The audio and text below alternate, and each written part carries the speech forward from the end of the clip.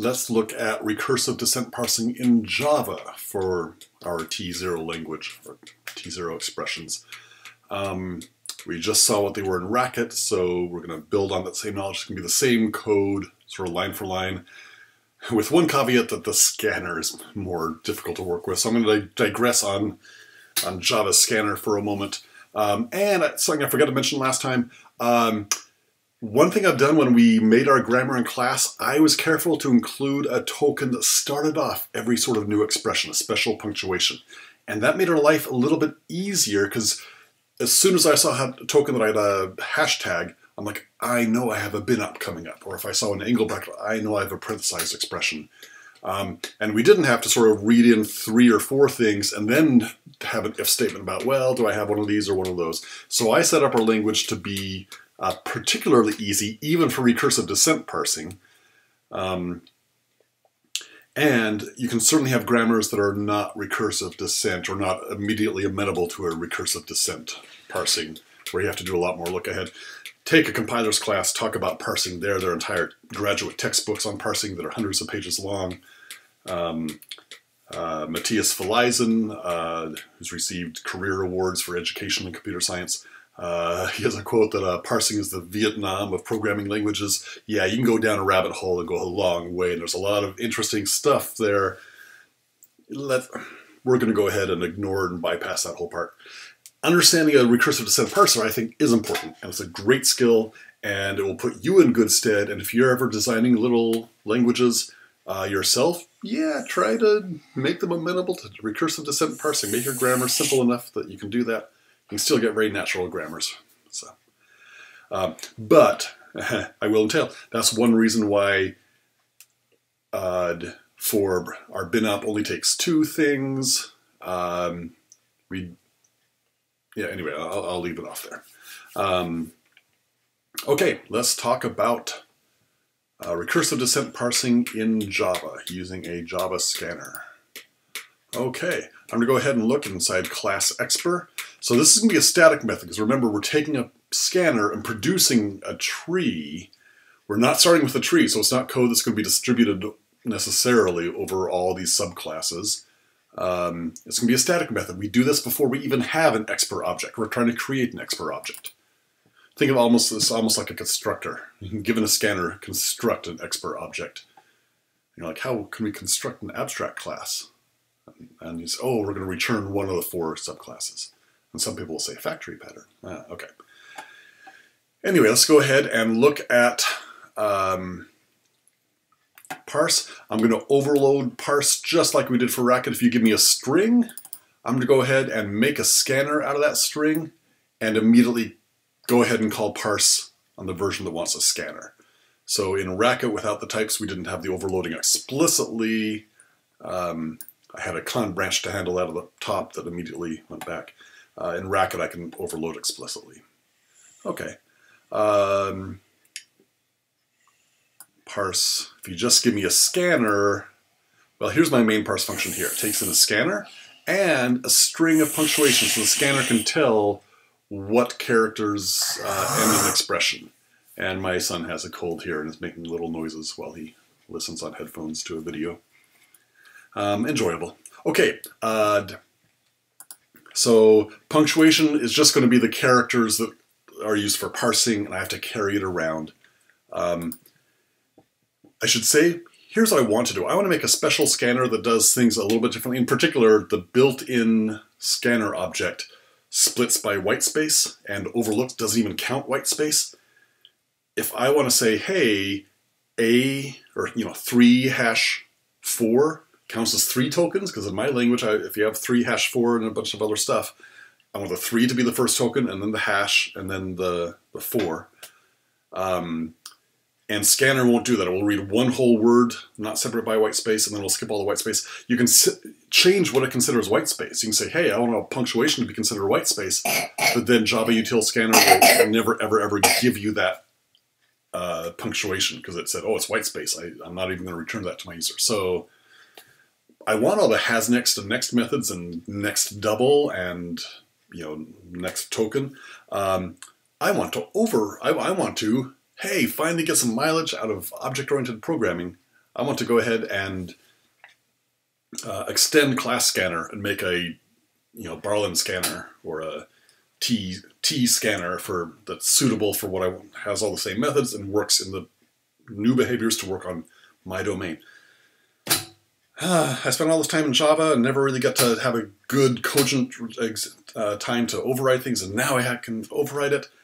And they make class scanner final, not letting people override it. And I guess for sort of security reasons, people slipping in their own scanner class into, yeah, okay, well, okay, so I'm gonna have a whole bunch of my own methods. So I want has next double and next double, okay? Except I want them to split by the punctuation. So I have provided functions for you. Has next double splitting by punctuation, and has next token splitting by, and next double splitting by, and these are all often the util-yon package. So we're going to have, this is the first line is, hey, if I see a double at the front of my input stream, go ahead and use that. Okay, return that. If I see a angle bracket at the start of my input stream, go ahead and do the parsing for that. If I see a hashtag at the beginning of my input stream, go ahead and do the parsing for that. And I went ahead and I left expr.parse quite small. This if corresponds to that same cond we had back in the racket, but I went ahead and deferred the code that goes inside each of those cond branches and put that inside the corresponding class. That just felt like the right way to do it, since I have those classes and I'm forced to make separate files anyway. So inside class num, there is a static parse. Inside paren, there is a static method parse that turns a paren. Inside here, and what do these do? We'll look first at the binop.parse. Hey, it's a static method that expects a binop at the front of the scanner and scans off exactly one of those and returns the binop object tree.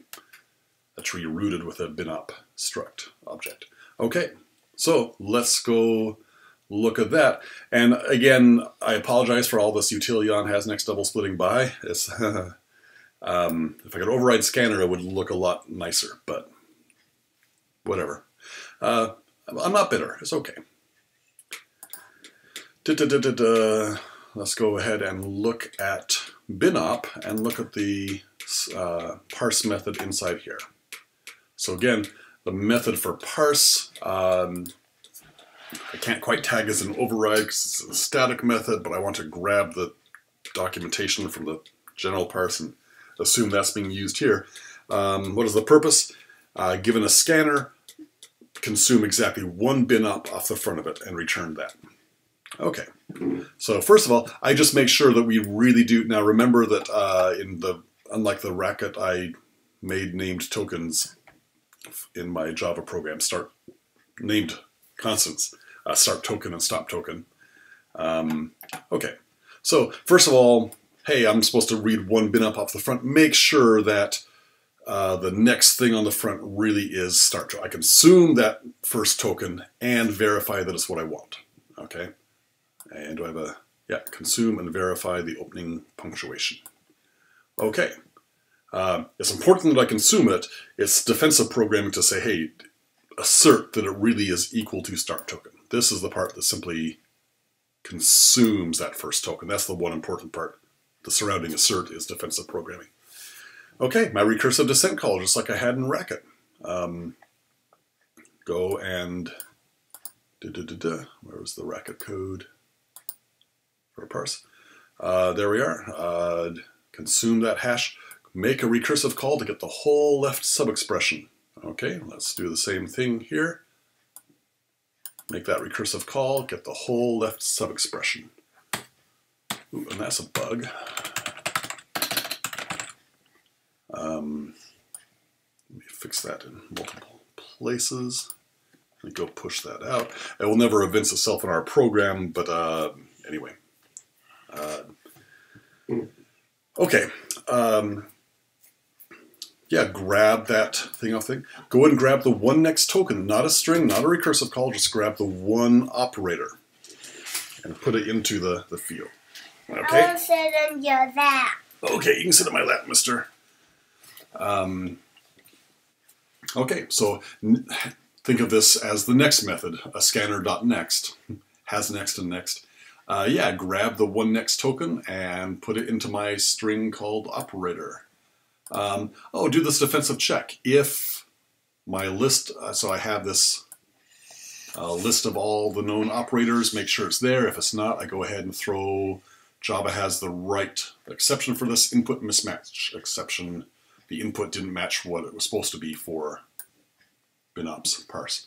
Okay, then my other recursive call, read off one whole big huge honkin' expr right off the front of the input stream. And then go ahead and consume the next thing, the next token, which has to be that closing hash mark. And again, I have an assert that it really does equal that. But regardless, the part highlighted in yellow is the key part that I need, and the other part is defensive programming. Then go ahead and return my new bin op, just like I had here. So almost line for line, not quite. Some of the error checking is done a little bit differently and in slightly different places, and I used a named constant. And the biggest difference, I think, between this Racket code and the Java code is that I split my Java code among all the different files. I could have had it all in one place in this case, since it's a static method. I could have put it all up in expr, and it would look a lot like this. Since I have the classes, it's a little bit more correct to decompose it like this. Okay, so is that all I wanted to say? I think that might be all I wanted to say. Let's look at this here. Yeah, come back and just talk about test functions. It'll be a little bit somewhat optional, but I recommend looking at the code. If you don't understand the code, look at the next videos about the structure of the test code that I will go over there. Okay, thanks. Bye.